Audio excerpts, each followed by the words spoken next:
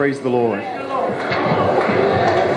Amen. Jesus, remember me when you come into your kingdom. How many of you are expecting to see Jesus in his kingdom? How many? Now, I can't count the hands, but let me do it the opposite way.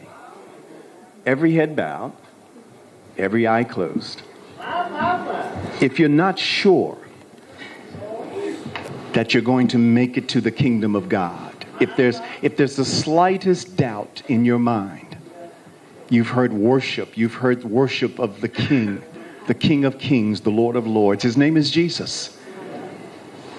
He is our God. He died as a man for your sins, to keep you from experiencing the wrath of God. That's what the thief prayed. When he realized his sinfulness, he turned to the Lord who was dying for him. And he said, Lord, remember me when you come into your kingdom. Amen. Jesus said, Amen. This day you will be with me in paradise. Amen. Now, he was dying in that instant. You and I don't know when we're going to die. You need to be ready, prepared. If you have the slightest doubt about your eternal destiny, we're here to help you. We love you, and we want you to see the King of Kings. Every head is bowed, every eye is closed. If that's not sure, if you're not sure, uncertain in your heart about your relationship with Jesus Christ, raise your hand. I want to pray for you. I want to pray for you. I want to pray for you. Is there someone who desires eternal life through Jesus Christ? That's what he offers tonight. That's what we were worshiping about. A Savior who came to love us. Would you raise your hand? I want to pray for you. Father, so it appears that all have what they need. And nevertheless, we pray that your Spirit would continue to extend grace and mercy. Draw those who do not know you. Convince them of their need. Convince them of their sin. Convince them concerning the Savior. And to that end, we'll give you glory. And thank you so much once again for this beautiful, beautiful evening, this time of worship. We thank you for making your presence known. In the precious name of our wonderful Savior, Jesus, we pray with thanksgiving. Amen. Let's thank the Lord once again for this wonderful, wonderful choir and ensemble. God bless you. Marvelous, just absolutely marvelous. The last time I was at the beach, I was in Virginia Beach and got out into the water, and the beach is just an incredible experience. But as I was standing in the water, I stood, turned my back, and the waves just kept gushing over me, kept washing over me. It wouldn't stop. The waves just kept coming.